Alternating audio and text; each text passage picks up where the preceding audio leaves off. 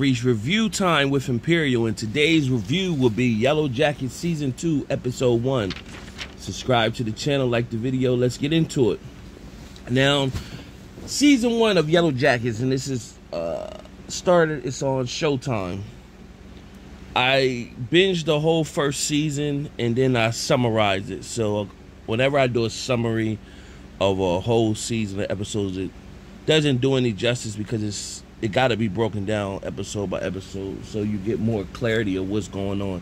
And it's a lot of twists and turns in Yellowjackets because it's going from future and past, from what happened in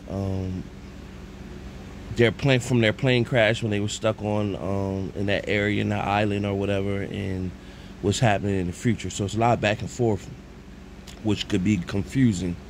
So I even forgot a lot of things when I was looking at this Season 2 first episode. So, in a nutshell, the girls that survived, they went through some trauma and some things, and it's starting to catch up with them in their adulthood.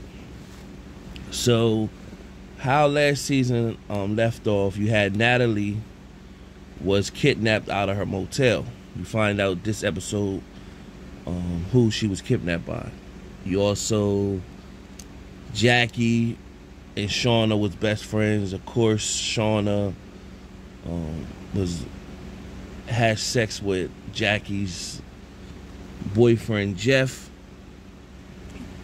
and you find out that, and they kind of like alienated Jackie, and Jackie went out in the cold and slept outside in the cold and ended up freezing to death.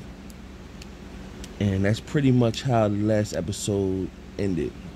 Probably was some more things, but that was like the major things. Oh yeah, and then Taissa, her mate Simone, found in the basement. She had a hidden room in the basement where she had the dead dog's head and a dollar, the little boy. So she had some real psycho demonic stuff going on in the basement in that secret room. Now the little boy, Sammy, the son, knows that Taissa has a split personality, and when she went to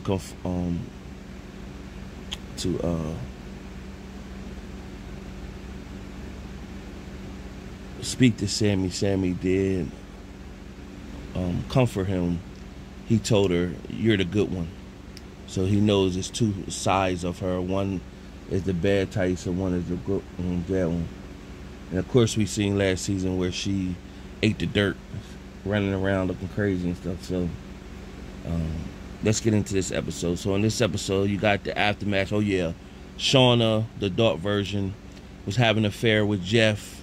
Shauna is like nonchalant, spooky at the same time. She was having an affair with Adam, and her daughter Carter having an affair. She ended up telling Adam about the affair. She went to confront Adam that they gotta break things off, and thought that Adam was like part of extorting her husband or whatever, and Shauna ended up killing Adam, brought her girls to get involved, and they got rid of the body. That's also what happened in last season. So in this season, it starts off with Shauna being coached by Misty. Now, of course, we know Misty is conspiracy theorist. She's weirded out. Misty will poison people, and she comes off like she's could be this nice, innocent person, but mischievous at the same time. So we seen what she did with that reporter, poison that reporter in Season 1. So Misty is coaching Shauna in the event that she gets picked up by the cops. Don't do no talking, ask for your lawyer. And so Taissa and Natalie was supposed to show up to this meeting as well, but they didn't. Now Taissa did win, I think she became the mayor of the town. And so Natalie was kidnapped. So Misty is now a whole episode trying to figure out what happened to Natalie. So she goes back to the motel saying they were supposed to be friends. She wouldn't have left like that. Asked the front desk attendant, hey, you know, give me information on a friend. The attendant refused to. She ran down, just to show you how creepy Misty is, she ran down all his social security number, information, where he lived at, all that. And he still didn't budge. So he ended up telling her she just left and was paid her way and left. So Misty went to the room. Of course, she seen that it was new bolts put on the room door, and she seen some wood on the floor, which leads her to believe, okay, somebody kicked this door in. So that was Misty's part in the whole episode. So you had Shauna, her daughter Kelly is home with the boyfriend Kyle, and you can see her daughter Kelly just treating Kyle any type of way. Meanwhile, Kelly is upset with her mom. Of course, she caught her mom having an affair. Shauna told her, well, we told your dad. I told you, your dad. And she's pretty much like, well, why would you do that? You hurt them. We're going to pretty much move on. We've been through a lot, so we're going to move on, even though he knows that I had an affair. Kelly is not on board with that. So Shauna calls Jeff up. Hey, he's in good spirits. He knows that Adam was killed. He's selling furniture, but Shauna tells him, hey, he had an art studio. So Jeff like, you know where it is? And so when they go to the art studio, they want to get rid of all the pictures that he was making of Shauna. So that's what they did. And in the process of that, Shauna's real weirded out, asking Jeff, like, what are you feeling right now? I always thought that you,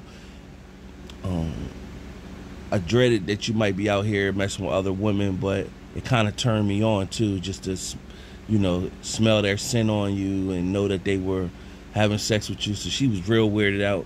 Meanwhile, that turned Jeff on too, so he ended up knocking her down right there in the art studio where Adam was killed at after they destroyed his paintings. So from there, they grabbed her journals, they grabbed Adam's license, and they put it in the grill in the backyard and set it on fire.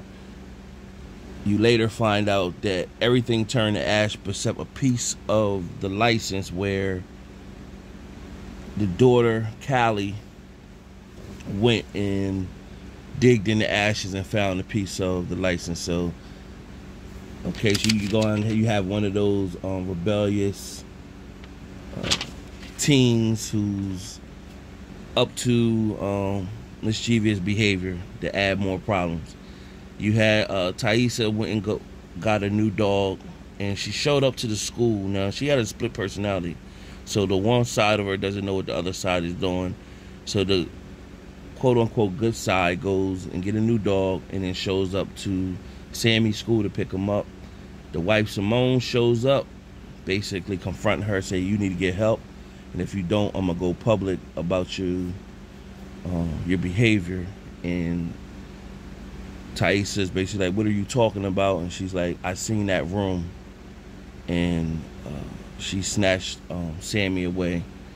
And by the end of the episode, after she got the new dog, she went inside the room that Simone was talking about, and then she just grabbed the new little dog and said, I'm gonna do better.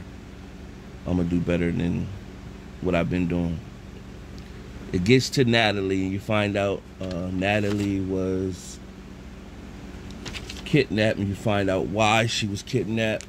First, she was strapped to a bed, and there's an associate comes in to feed her, and Natalie pretty much said, you can leave one hand so I can eat. The associate was kind of gullible, and so by the time the associate came back, Natalie stabbed her with a fork, got free, and made her way out. By the end, traveling through the forest, she seen a cult with masks on, Gary buried somebody alive, and she sees Lottie running this spiritual cult. So early in the episode, it does show Lottie where she had Natalie and Travis while she was putting that thing in the tree trunk when they was over in that other island. And Lottie, when she came back, when they was rescued and she came back, they took her and said she wasn't responding. They put psych treatment to her by frying her brain, and then she got better. But it didn't show an adult version of Lottie that's running a retreat, spiritual retreat. You find out that it's a cult. That's who kidnapped Natalie. And when Natalie pretty much approached her, said, tell me why I shouldn't bash your head in. And Lottie said, I got a message from Travis. So that's pretty much the episode. Only other thing that it might have showed, Taissa and the behavior that she had with her, with Vanessa when they was over in the island when she was younger, and it showed that she had the split personality then, where it was moments where she became something else like Psycho in a sense, and also showed the weirdness of Shauna talking to when Jackie's dead corpse, they had it sitting in another area and Shauna was just in there conversating with her, and so that showed the weirdness of that. Other than that, that was the episode. So there's a lot of twists and turns when it comes to Yellowjackets that you gotta follow and keep up with, or you'll get lost. But overall, a decent episode to go into season 2, episode 1. Subscribe to the channel, like the video. Till next time.